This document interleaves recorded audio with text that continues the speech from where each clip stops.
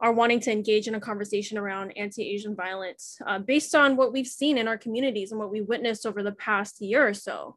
And we know that this phenomenon is not new.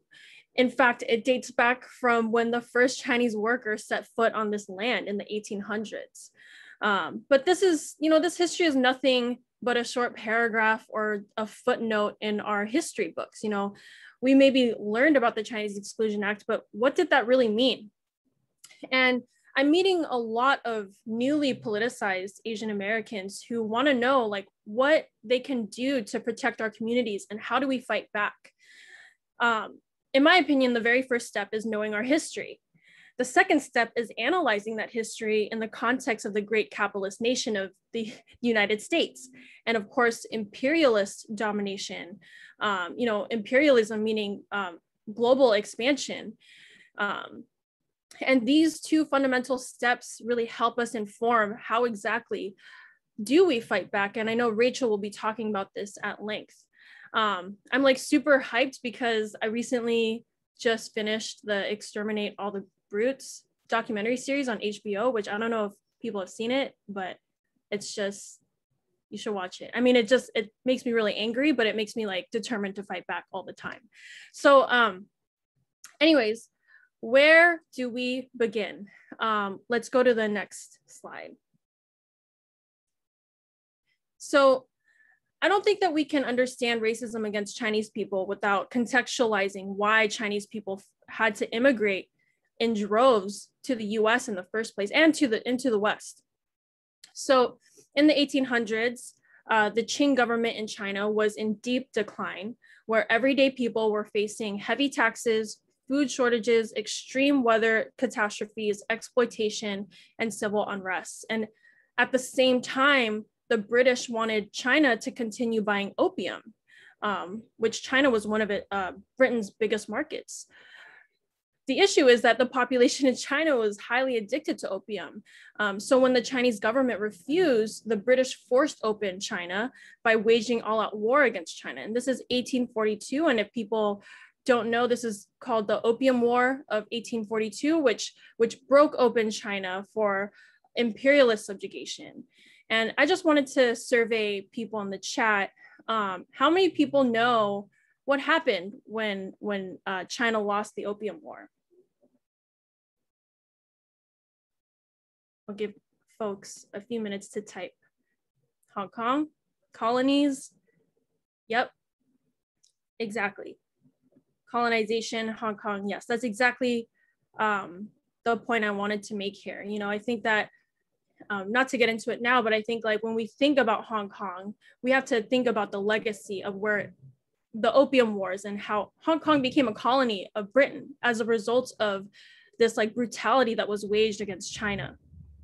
And yeah, China was opened up. It became a semi-colony, which meant it was open season for every major expansionist imperialist nation to exploit, loot, and as a consequence, underdevelop China. And this marked the beginning of what is called the century of humiliation in China. So the instability within China, coupled with the looting of China, forced people no other choice but to migrate for better opportunities. And then there's the coolie trade that takes place. Just quickly, I want to know if people know what this term coolie means, and you could type it in the chat if you know what it means. Nope. All right, great, history lesson. Okay, so coolie refers to cheap Asian migrant workers, which began as early as the 17th century, but in the 1800s, the coolie trade, which was ships packed with primarily Chinese laborers, were a direct response to the end of slavery. And this meant that cheap Chinese labor was shipped not only to the US, but to Cuba, to Central and South America to replace African slaves. And in fact, while many of the laborers landed in the Pacific Northwest, some were sent to the South during Reconstruction to replace Black labor. So we can trace back this deliberate division between Black and Asians back to the 1800s, all in the name of which is most profitable, if not Black slaves, then Chinese labor. And who remembers in their history lesson about the manifest destiny.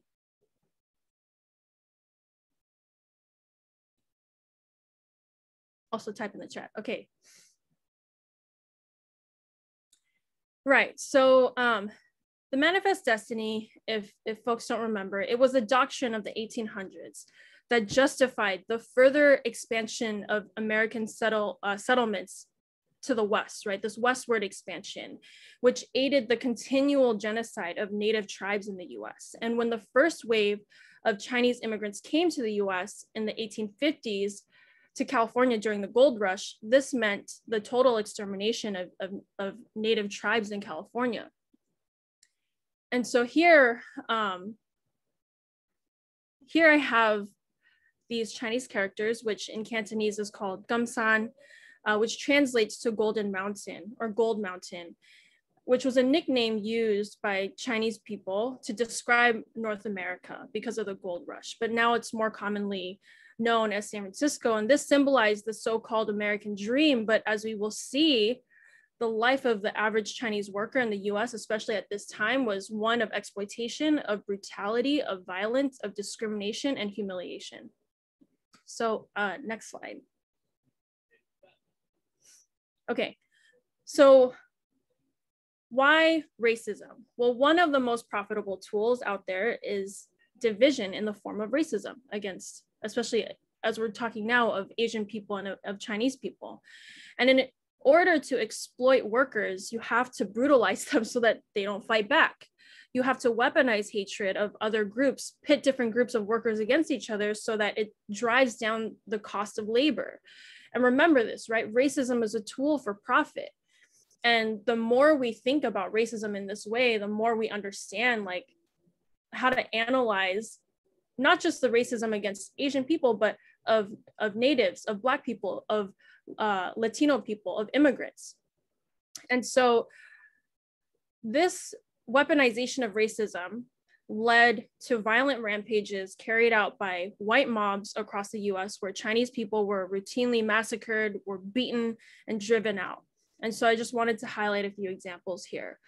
So Los Angeles massacre of 1871, this was considered one of the worst mass lynchings in the United States, where 500 mostly white people entered Chinatown of Los Angeles, looted and burned down Chinatown, where 18 to 19 men were killed, one of whom was a teenage boy, and 15 were hanged.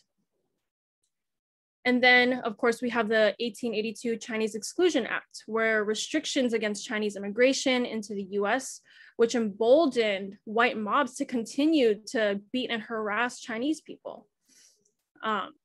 We have here the Tacoma method, where in Tacoma, Washington, 500 residents marched through Chinatown, forced residents to pack their bags and leave. And they were basically herded like cattle during extreme weather storms. And Chinatowns were once again looted, burned to the ground. And the mayor of the city was celebrated actually as a hero, and that this method of driving out Chinese people would be replicated in other areas of the country. And then, you know, this is not the last of the brutality that we face, but just the last one that I'll highlight is the Snake River Massacre of 1887, which happened in Oregon, where 34 Chinese miners were robbed, killed, and mutilated. And just to kind of demonstrate the level of dehumanization that Chinese people face, the killers kept body parts of the deceased as souvenirs of their conquest. And this is like a racist tool that's used for colonization all around the world. Yeah, I mean, I want to just jump in real quick, Sheila, and add, like, historically in the South, African-American people, a big part of lynchings that happened, with white supremacist mobs, they would not only just cut off body parts, but they would cut off the genitalia of Black people in America and keep them in jars. Like, I actually had a professor once who was a very interesting guy, but he told me about he had met somebody years ago in the South who still had some of these jars because it's not that long ago that this happened. happened, was passed on from his father. So I think it's really important that we just kind of add that aspect in, like this is what, like the brutality of this racist system is just, I mean, God, like it's really hard to encapsulate, but it also wasn't that long ago.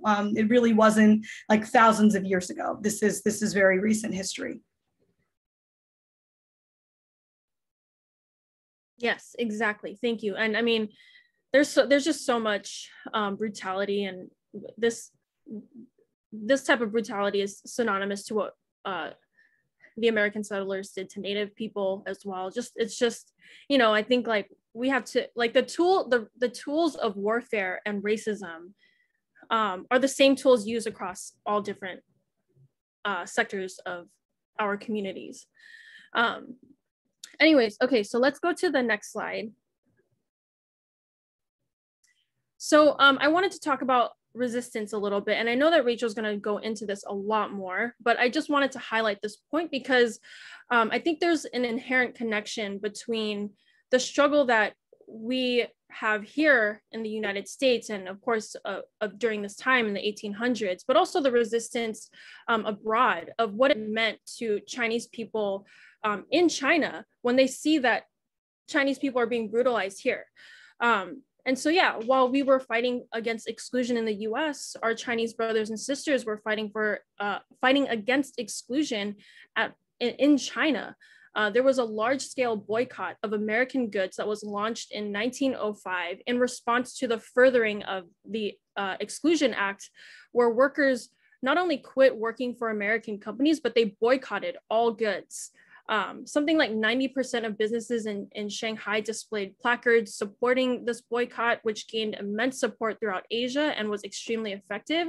So much so that Standard Oil sales plummeted from 900,000 cases of fuel per month to 19,000.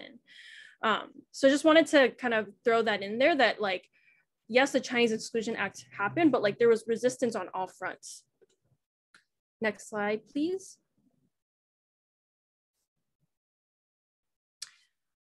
Here, I just wanted to highlight some posters, very obviously racist posters against Chinese people and Asian people that were deemed an existential danger to the world and that we were a menace.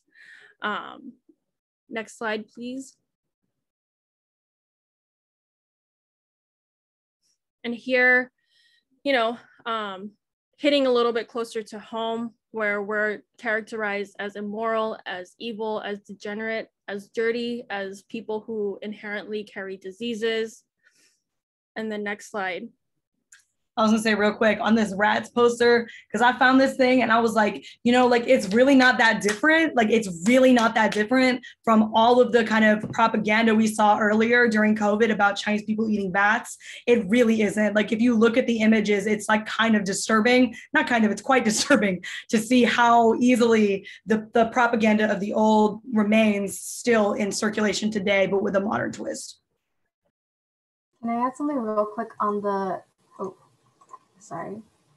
comic on that right side? It's actually a French cartoon that shows the European powers and Japan at the very right side, splitting up China like a cake or a pizza or whatever that is.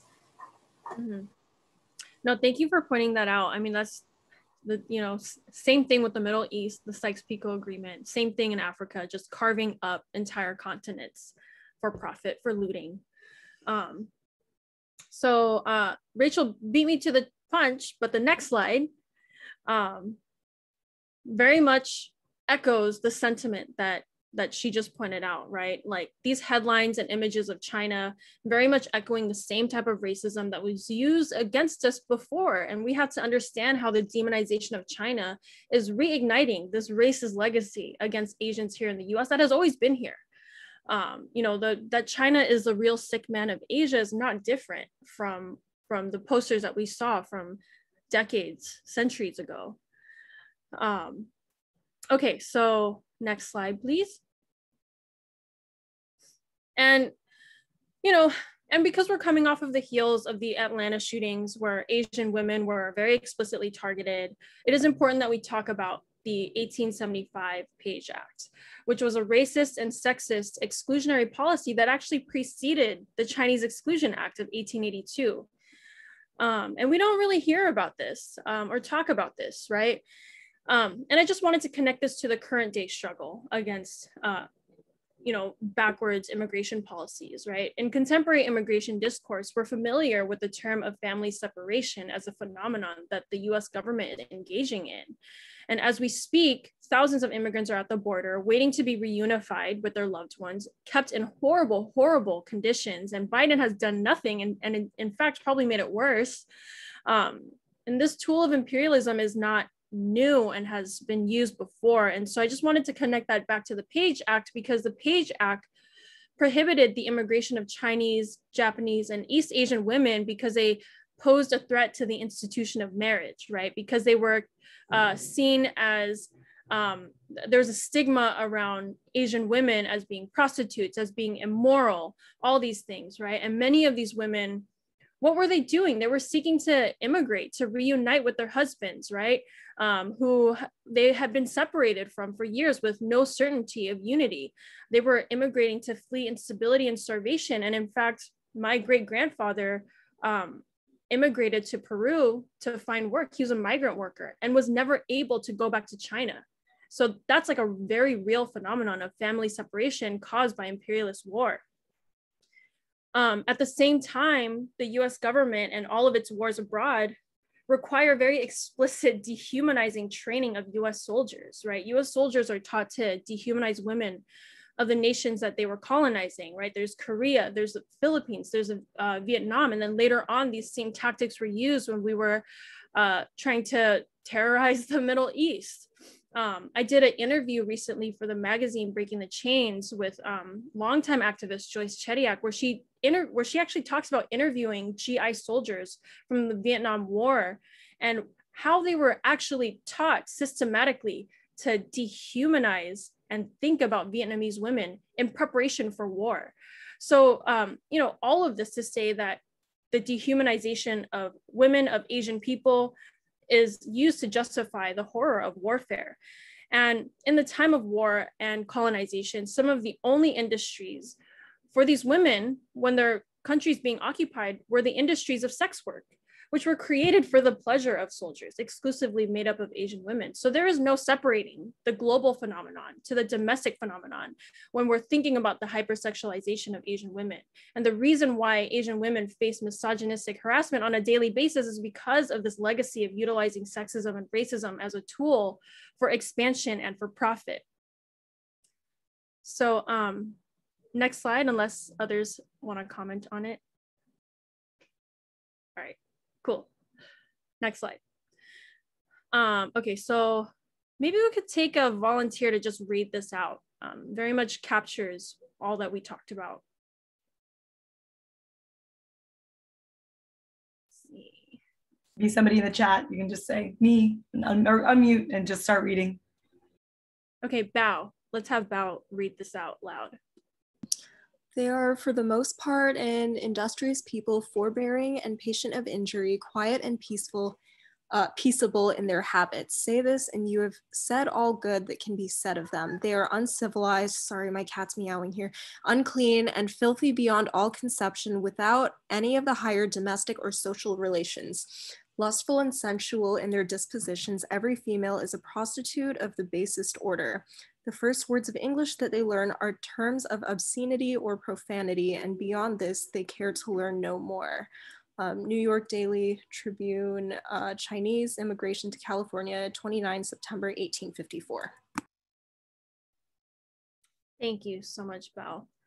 Yeah, so this very much just captures a lot of, summarizes everything that I've just gone through to this point. Next slide. So just very quickly, because there's just too many examples of exclusion against Asians, and I spent a lot of time talking about Chinese exclusion, but this has been waged against all Asian people. But here we have the 1906 San Francisco Board of Education, where it was decided that Japanese students, Japanese people, were expected to be basically educated in segregated schools from everyone else. And then here we have the Immigration Act of 1917, where people of Asiatic nations were excluded from immigrating here. That included South Asians, specifically, you know, formerly Burma, Afghanistan, India, and other nations. In 1924, people probably remember Plessy versus Ferguson, separate but equal, which was used to rule against these two sisters, these Chinese sisters who were trying to enter a white school. And then the Asiatic Exclusion Leagues, which were organizations formed in the early 1900s to basically demand for the exclusion of Koreans, Japanese, and Chinese people from immigrating. And the list really just goes on. But in the next slide, I wanted to highlight something that I actually just recently learned about. Let's go to the next slide, which was the anti-Filipino Watsonville riots of the 1930s, which, you know, Watsonville is a small town here in California where basically there was a dance hall that was recently opened in this town, and a Filipino man, Filipino farm worker, was seen dancing with a white woman. And this set off like these riots that were basically led by white mobs, went into Filipino communities, specifically targeting Filipino workers, farm workers. And this not only sparked riots in Watsonville, California, but all across Northern California. And this led to the restriction of Filipino immigrants, the Tidings-McDuffie Act, which restricted, I think it was like, the quota was like 50 Filipino people per year. And it wasn't until under the Obama administration that they formally apologized for this exclusion. So yeah, just wanted to point that one out. And then can we go to the next slide?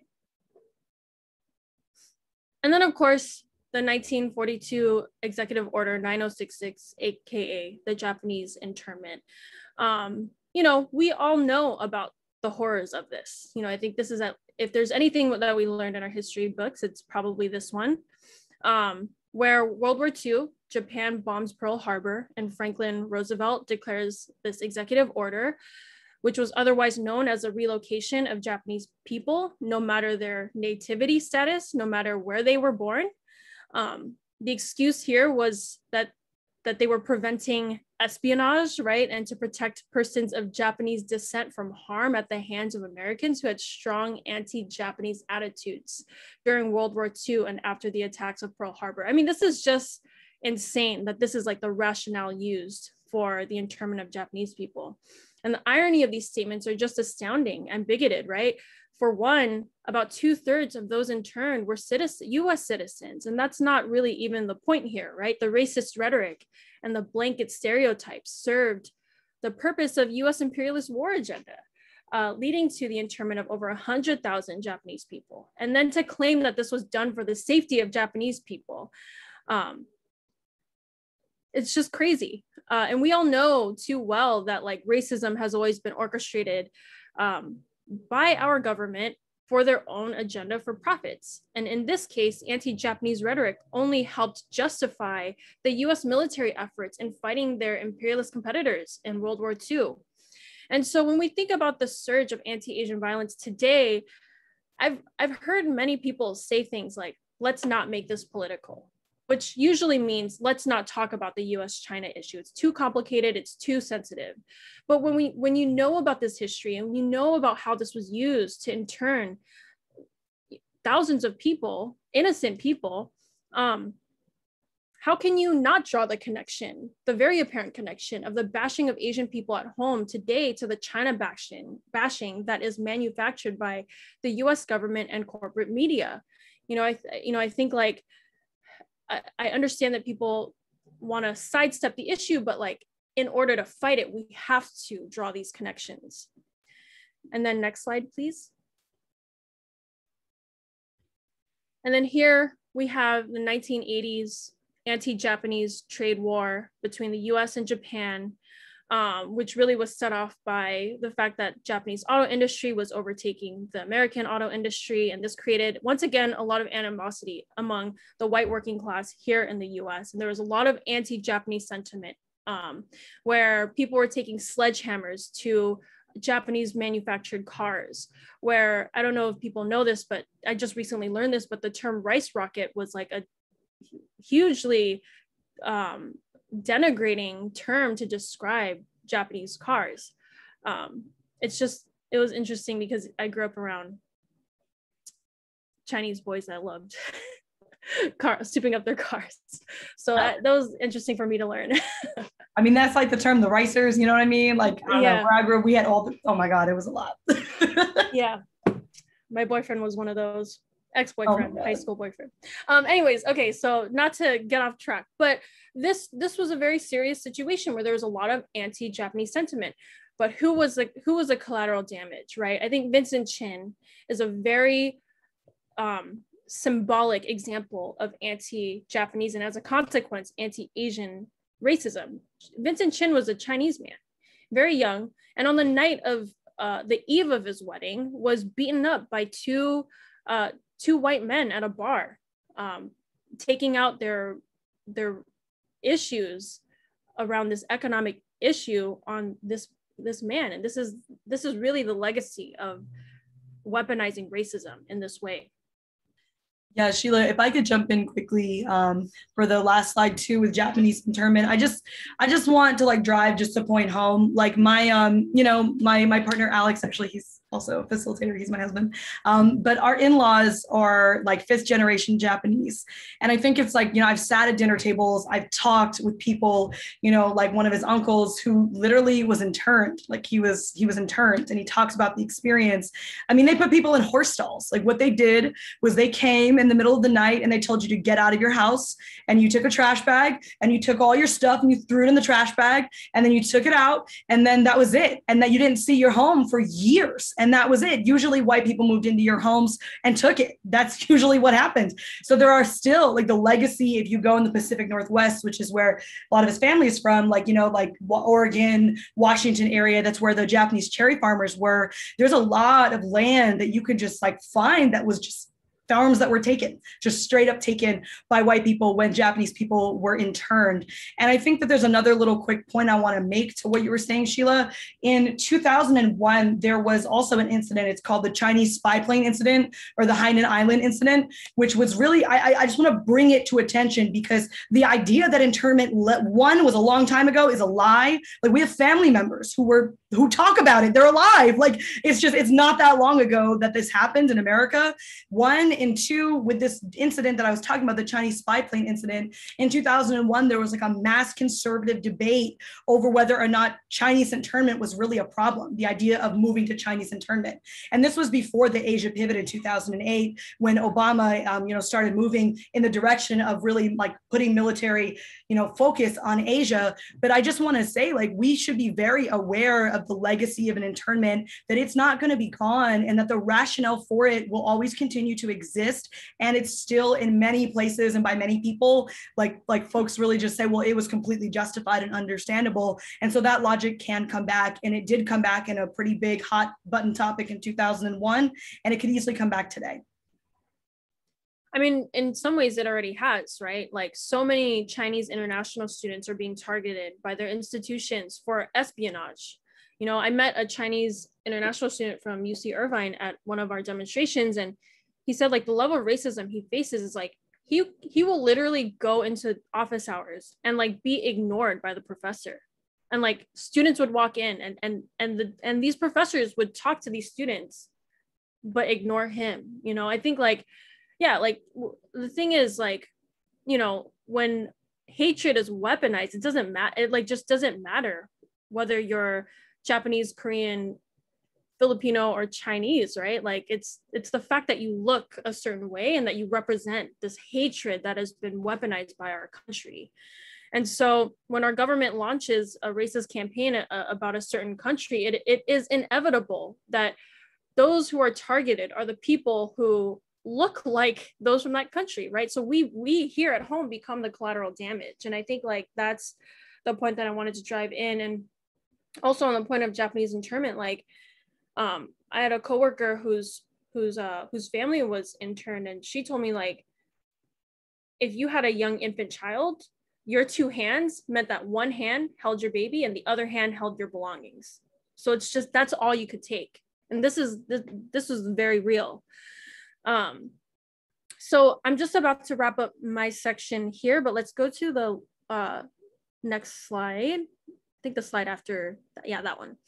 So I wanted to end here because I think this is the plight of what we're dealing with in the Asian American community.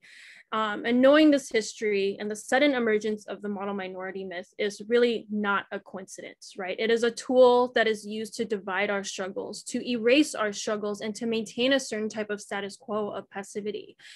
And these are just some of the examples of racist violence against our communities, right? We could write many volumes of books just on the violence that Asian communities have faced over the course of US history. You know, we were exploited workers, we were demonized as a group of people. Racism has been whipped up to justify our extremely low wages, keep us from fighting back against the racist system. And when we think about low-wage immigrant workers today, the brutality that they face and the threat of deportation is very similar. And this is why it's important for us to unite our struggles, right? And knowing this history as an Asian American, nothing is more infuriating than the model minority stereotype. To know what brutality we've been put through, and then to be told, oh, but you're like the favorite minority group of America. No, like, I reject that 100%. And I think as people who want to fight in the struggle need to reject that as well, right? You know, like, where was the model minority when our communities were repeatedly driven out, right? When Japanese people were being interned, right? We're not just simply hard workers who make no noise, right? This completely erases the violent past of repeated racism against every oppressed community. And it erases the fact that Asian Americans work terribly backbreaking jobs, low-wage jobs. Asian women, in fact, massively devastated by this pandemic, because what work do we take on? We take retail work, service work, you know, domestic work. You know, and a lot of Asian Americans who are Asian immigrants who are undocumented, who live in tiny apartments, who struggle to pay for rent, right? Asians that make up some of the most impoverished groups in New York City and in San Francisco. You know, even here in LA, like, our Chinese residents in Chinatown are repeatedly intimidated by greedy landlords facing eviction. So these are the real struggles that we face. And then to be told, but you are the model minority, is really an attempt to pacify us, to get us to not fight back, to see us as separate from our brothers and sisters from other ethnic groups. So I'm just gonna end there. I know that I talked a lot, but yeah, thank you all so much. We'll do that. All right, if you scroll down, it's the one that David Monkawa, yeah. Okay. We'll pause it for a sec and then back it up. All right, so I wanted to just share this video, just of this, a very brief thing. We were talking a lot about internment, especially in our group. We were really like getting into the topic, and I wanted to share that it's super important that, like, there was not just, people were not just interned without resistance. Like, there was a very active resistance movement, and afterwards, a very, very robust movement for reparations as well for Japanese Americans. So let's listen to this clip. In the period leading up to that whole period, California big agriculture, they're bankers like Wells Fargo and Bank of America. They allied with white supremacists, and they lobbied Roosevelt, lock up the Japs, lock up the Japs. We want to take their farmland, 640,000 acres of valuable farmland, all their assets, make up an excuse. They're terrorists, they're saboteurs. So after Pearl Harbor happened, Roosevelt locked up everybody. And in the camps, we fought back. There were all kinds of uprisings, all kinds of demonstrations. In Manzanar, a huge demonstration. 10 people were shot and killed. We fought back with stones and sticks. When you go up next, the Japanese American internment, in the period leading up to that whole period. That was it. So basically, he was just touching briefly on it, that there was like a mass demonstration in Manzanar, which was one of the camps, and 10 people were killed. I mean, it's really like when we think about internment, folks were like literally policed with military, like they had guns on them all day and all night, 24/7. And so I think it's a really incredible piece of history that we don't get that lost, that like people didn't just go quietly. So we can go on to the next slide. So I'm going to talk a bit about the 1960s Asian American movement. I mean, like I said, resistance goes all the way back to railroad strikes and the incredible Chinese labor history, which is like a whole nother class, which I really encourage you to learn more about if you're interested. And we might do someday in the future as well. But we want to focus on the 1960s because it's really the birth of what we think about as like the modern Asian movement today, and kind of where kind of the shoulders that we're directly standing on. And so the 1960s Asian American movement was happening during a time, which was the 60s and 70s, when the entire world was getting free from colonialism. Like, just to put into perspective, after World War I, about something like 95% of the globe was completely controlled by Europe. I mean, it was like only Ethiopia in Africa was not a colony. Outside of that, there was colonial struggles everywhere. Like, it was Thailand, I think, was one of the only countries in Asia, Thailand and Japan in Asia, that were not colonized in one way, shape, or form post World War I and going into World War II. And so, not to bore you with a million tiny details, but after World War II, Europeans were so devastated by the war that they lost their control over many of the people that were colonized, and there was this mass upswing where we saw most of Africa become liberated, Latin America. I mean, this is the time of like Asian liberation struggles in Asia. And so a lot of Asian Americans, as well as all people of color in America, were deeply inspired by this kind of activity, this expression of nationalism and pride around the world, and this expression of resistance. So we can go on to the next slide. So I want to start with a piece of history. I'll get through a lot of history, but this is a little piece of history I wanted to start with that people don't know about. I don't know if anyone, you can say in the chat, if you've ever heard of Cesar Chavez or anything related to his work, because one of the things that people don't talk about when they talk about Cesar Chavez is the fact that Larry Itilong, he was a Filipino worker, they worked together as part of a lot of the work that they were doing. I mean, in 1965, Filipino farm workers, they were on strike against the Delano grape growers, which is it's a really incredible history when you get into it. They were demanding pay equal to the federal minimum wage. I mean, they were like demanding so much more than what the migrant workers had been making. And the strikes, I mean, they even went on strike and they attempted strikes. And really, it just was an incredible history to see. And, you know, the pushback from the companies was that they hired thugs, I mean, straight up, to break up unions. They had all these fear tactics, and they tried to pit workers of different races against each other, but it wasn't working. And so the Filipino farm workers reached out to the Mexican American groups with the United Farm Workers, which is the group, the UFW. And so they worked together in combination to really push forward their struggle. And so I think it's really important, like, that we understand that, like, Asian Americans have always been part of the struggle in every way, shape, and form. And I don't have enough time to go into all the labor history, but I find this very important, especially for Filipino Americans, to learn more about, because there's just so much legacy of struggle. So I want to move on to our next slide. So this one, I have a lot of stuff on. I'm going to talk a lot, so y'all get ready. I am personally very excited about this particular group. How many people have heard of Ir Wor Keun? And also, I don't speak Cantonese. It's a Cantonese word, so I'm trying my best here. Ir Wor Keun is an amazing group. If folks could just say if you've heard of them or never heard of them. Most people have, never. Like, I learned about Ir Wor Keun when I got schooled by a young lord. I felt so embarrassed. Like, I was in New York City. I went to this like event, and there was like a former Black Panther and a former young lord speaking. And I was like, oh my God, I'm like so inspired by the young lords. And he's like, he looks at me and he's like, do you know your own history? And I was like, wait, what do you mean? He's like, do you know nothing about the Red Guards, about Ir Wor Keun? Do you know nothing about the incredible struggle? He was going in. I was like, okay, sir, thank you. And after that, that's when I was like, okay, like, I gotta learn. And so Ir Wor Keun was an organization. They were part of the Rainbow Coalition, which was run by the Black Panther Party.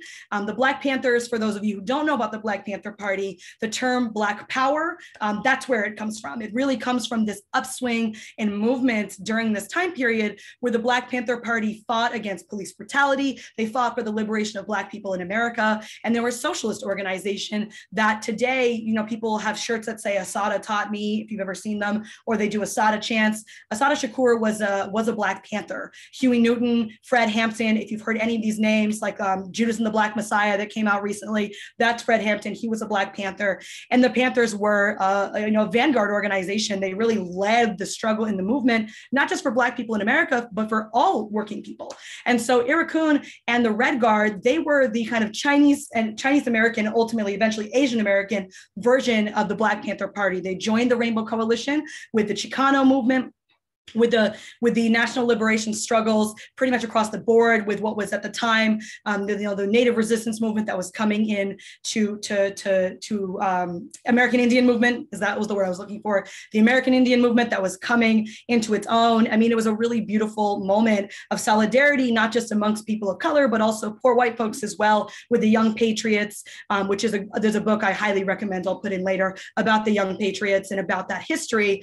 But this group, the Chinese American group that was part of the Rainbow Coalition, we have so much as Asian Americans, we owe so much of our current conditions to the work that they did, and we don't even know about it. And so the name Ir Wor Keun actually comes from the inspiration from the Boxer Rebellion in China. It stands for Society of the Righteous and Harmonious Fists. And it really was like the Boxer Rebellion combined mysticisms and martial arts, and they organized the secret societies to oppose Western imperialism in China. And the youth that were in New York City at the time were very, very inspired by this as a term. And the group was made up of radical students, workers, and just working class youth. And it had both immigrants and American-born Chinese to begin.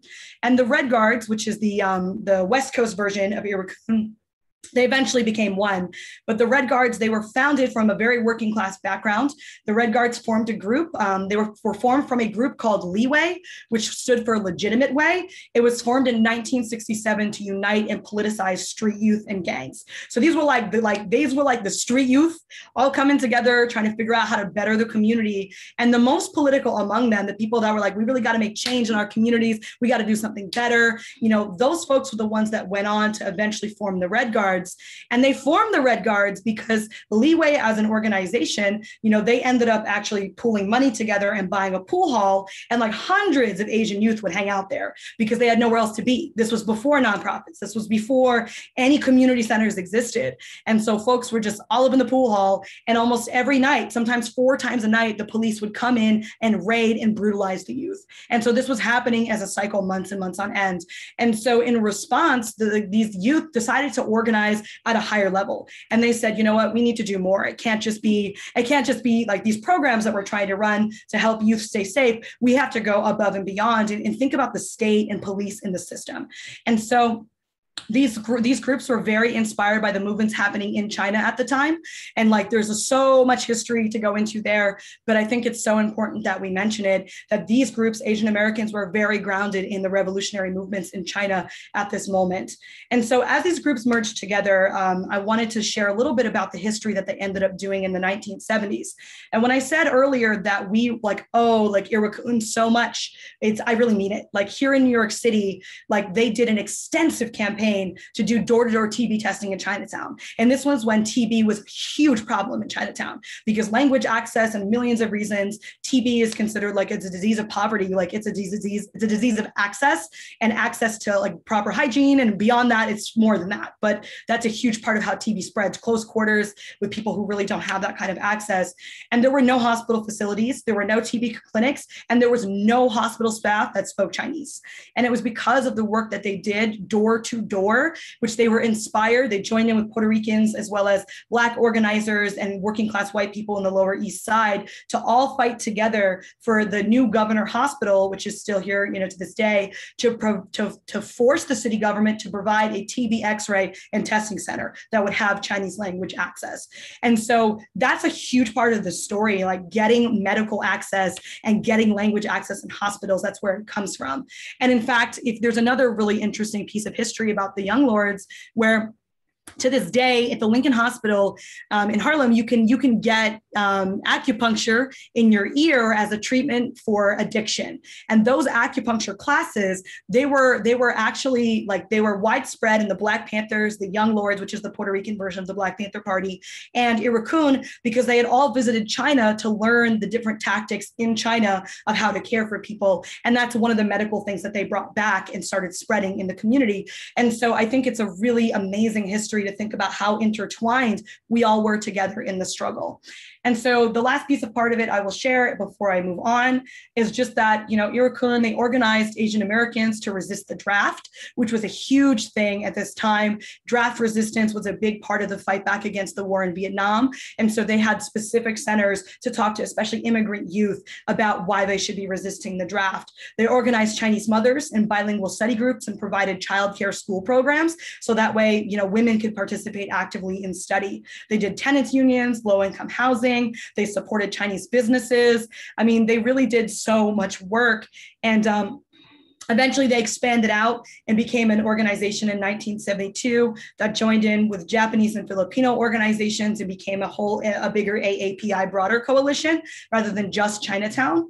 And they were actually part of the fight of the National Coalition for Redress and Reparations, which was a national coalition that fought for Japanese reparations. And it's the reason actually why we actually got Japanese reparations today. And it's an incredible struggle. So the last piece I'll share is just that the way Ir Wor Keun ended up, it never disappeared. It just changed, right? And eventually in 1978, they joined with Chicano organizers and formed the League of Revolutionary Struggle, which through the 80s distributed an all Chinese language newspaper called Getting Together. And so it's a really important history that we understand that this kind of radical legacy of the movement didn't disappear. It transformed. And then unfortunately, a lot of the energy got taken and pushed into the Jesse Jackson campaign of the 80s, which a lot of movements did. A lot of movements also got pushed into that as well. But the idea that suddenly it stopped is not true. It continued. So we can move on. Awesome. So the anti-Vietnam War protests, I just wanted to show this image. I had said this before and I really mean it, Asian Americans at this time in the 60s really had an understanding that our oppression is directly connected to the liberation struggles around the globe. And in fact, another fun piece of history about the Liberation Front, there was an organization called the Third World Liberation Front. And the word Third World actually comes from the idea of that, outside of the US and the Soviet Union, that there's a third path. And that third path was a national liberation path. So that's a very long history, but people think third world is this negative derogatory term, and it's not. It actually comes from the legacy of struggle of liberation. And so the third world liberation struggle was mostly UC Berkeley students that all came together to fight for curriculum that was inclusive and fight for really just a much broader understanding of all oppressed people, all people of color uniting as one. But the word liberation Front comes from the People's Liberation Front in Vietnam. And the Gay Liberation Front, for anybody who knows anything about LGBTQ history, it was one of the first ever organizations that was founded after Stonewall. The Gay Liberation Front was responsible for so much of the politicization of young LGBTQ people during this time. And the Gay Liberation Front also came from the Vietnamese People's Liberation Army. And so I just want to underscore how much the movement was moved by Vietnam as a major touchstone, and that the anti-Vietnamese sentiment in society, much like what we're seeing today, where the anti-Asian hate crimes are really politicizing all of us, the anti-Vietnamese sentiment during this time politicized a whole generation of youth as well. And so if you want to see more of these photos, I'm going to write this in the chat. I didn't have time to bring up really amazing photos of it, but you can look up Ghidra. It was a newspaper that is a newspaper in the Japanese American community that has some incredible spreads of images of Asian Americans in the Vietnam War protests and all of the struggles around draft resistance, which Asian Americans led, because we really recognize that the struggle against US imperialism in Vietnam was our struggle at home right here, and that our liberation was intertwined. So we can go on to the next step, or the next slide. So these are just some of the 12-point platforms. I won't read them all, but I just wanted to make it clear that what Ir Wor Keun fought for, and ultimately that was, Ir Wor Keun was it was a leading organization in the Asian American movement at this time. They fought for the liberation of all oppressed people. Like, the idea that Asian Americans organized in silos and did things just for our community is a complete lie. Like, we have always been part and parcel of the struggle for all oppressed people. And the other part of it is that they were a socialist organization. So they believed in the right to a job, the right to a home, the right to healthcare. This was their politics, because they understood that imperialism and capitalism as a system are used and set up with the intention of oppressing our people, and that we're only going to get free if we recognize a different way. And so they were also, like I said, very inspired by the movements in China. They were very inspired by the movements in Vietnam, and they really looked globally to get kind of language to understand our struggle. And so, it's a really cool history. If you ever want to go deeper, just go ahead and check it out. So we can go on to the next piece.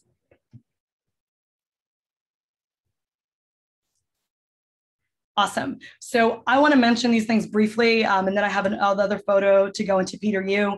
But the political prisoners work, which we're going to go for our next class, we're going to do a class all on Black and Asian solidarity, which is going to go much deeper into this topic. But Yuri Kochiyama is an incredible leader for so many reasons. But one of the things people don't know about Yuri was that she was a leader in the fight to free political prisoners. And in fact, one of the organizations that Yuri founded, well, 3 of them, it was kind of crazy. There was a lot of political prisoners organizing happening around the country. There was a committee to free David Wong, who was a political prisoner, in the sense that, at this time, political prisoners weren't just people that were imprisoned because of protesting, which is a huge part of it, but they were also political prisoners that were people that were impoverished, or put into prison because they're poor or because they committed crimes of poverty. And so there was a few different committees that formed at this time to free different Asian political prisoners in New York City. And also to eventually, one of the coalitions was called Asians for Mumia Abu Jamal. And so this organization was kind of Yuri Kochiyama's brainchild. And eventually the Jericho movement, which is the movement today to free Mumia Abu Jamal, who's a very famous political prisoner. He was a former On the Move. He was part of a Black radical organization, and he was framed. And it's a whole history that I encourage you all to learn about Mumia Abu Jamal. But Yuri Kochiyama was one of the lead fighters in that struggle to free, her comrade, her organizer, her fellow freedom fighter, Mumia Abu Jamal. The other quick mention is that there was an organization called South Asians Against Police Brutality. South Asians had been, organizing, especially in New York City. Also the Taxi Workers Alliance back then as well. This was the 80s and 90s. Were organizing against police violence. This was always a huge part of the struggle in South Asian communities as folks were coming to this country experiencing police violence. And so the organization to fight back was very significant. So we can move on to the next slide. This struggle, it's a very famous photo. It's what we actually use for our study group. It's by the photographer Corky Lee, who we could talk about a whole other time, but he was somebody I really encourage looking up. A lot of the photos we know of the Asian American movement from then were taken by Corky. But this is an image of a protest that happened in Chinatown. It was in 1975 when Peter Yu, he was a young Chinese American who was in New York City's Chinatown. He had asked the police stop beating a 15-year-old who they were beating down for a traffic violation. And because he stopped and was concerned and tried to intervene, he was savagely beaten. It was horrible. They stripped him, they beat him again, they arrested him on charges of resisting arrest and assaulting a police officer. It was disturbing what happened to Peter Yu.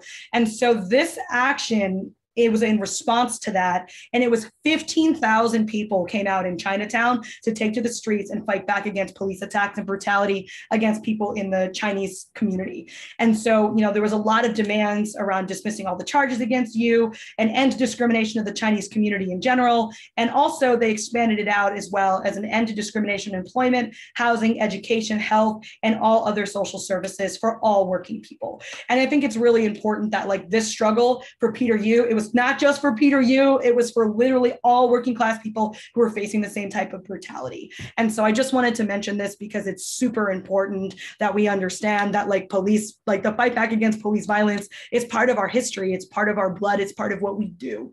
And so it's not something that's just coming into the fold. Asian people suddenly, supporting Black Lives Matter or suddenly caring about police violence. Like it's happened in our communities, which is why we've organized around it. So we can move on to the next slide.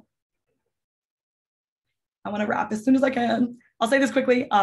The garment workers strike in 1982. This was in Chinatown. I just wanted to mention, this was on Mott Street. This is in New York. 20,000 garment workers, almost entirely women. They marched down the center of Chinatown to Columbus Park on a warm spring day in 1982. And they had union hats, they raised picket signs, and they really were pushing to get the renewal of their union contract. And they were this united immigrant Chinese American coalition of women that were fighting for workers' rights that would really forever impact US labor history.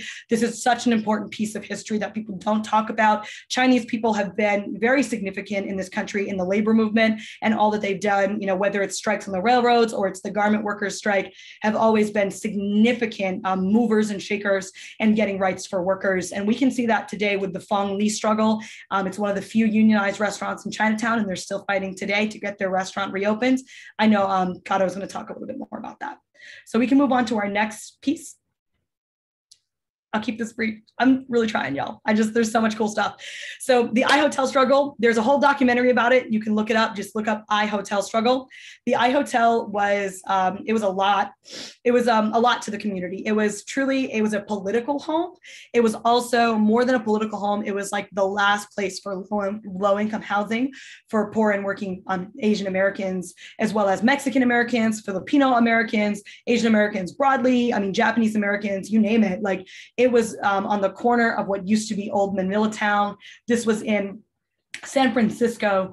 And so this is such an important kind of component of the work that was being done at this time, because the I Hotel, it not only had low-income housing units, but like I mentioned, it was also a political hub. Like Wei Min Shi, which is an organization, it's Mandarin for Organization of the People. It was an anti-imperialist group that operated in the basement.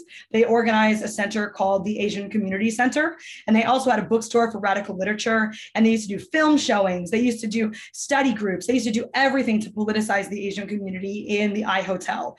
And so their focus at that time was about connecting imperialism abroad to our struggle here. And so what they did a lot of draft resisting out of the I Hotel, like I had mentioned before. And so it's such an important history that we don't know about. But the other piece of history that's amazing about the defense of the I Hotel was that for a long time, San Francisco, the government had been trying to really get rid of the I Hotel to gentrify the area further and to push out low-income housing. And so it was Filipino, Japanese, Chinese, Mexican, Black, Latino, literally everybody, like white working people, all coming together in the middle of the night to form a chain that was 6 people deep. Like they had 6 different chains all back to back to back to back. And those chains all defended the hotel from having the police. They were trying to ram in to evict the residents. And it was the community that stood outside, really thousands of people stood outside to make sure that people couldn't get in. It was an incredible struggle to fight against gentrification.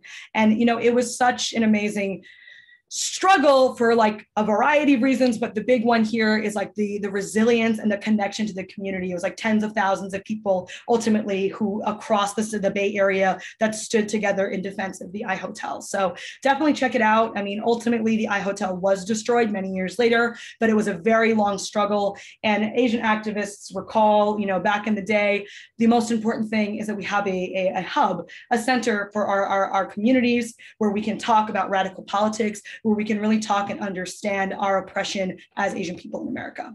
So we can move on to the next slide.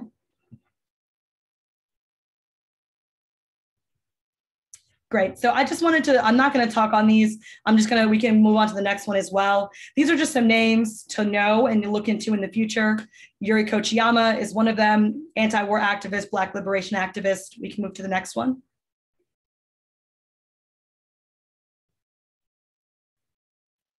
Corky Lee, we can just skip through, Kato. We can just skip all the way through to your slides.